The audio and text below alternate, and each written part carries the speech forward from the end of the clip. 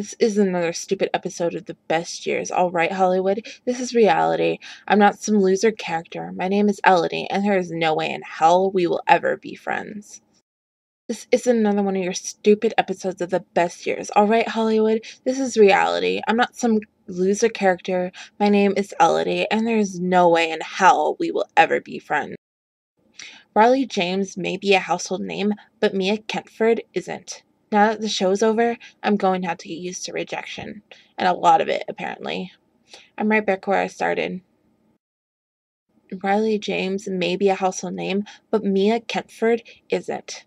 Now that the show's over, I'm just going to have to get used to rejection. And a lot of it, apparently. I'm right back where I started. This is everything I've ever worked for. Why is it the second everything's going perfect for me, you have to ruin it?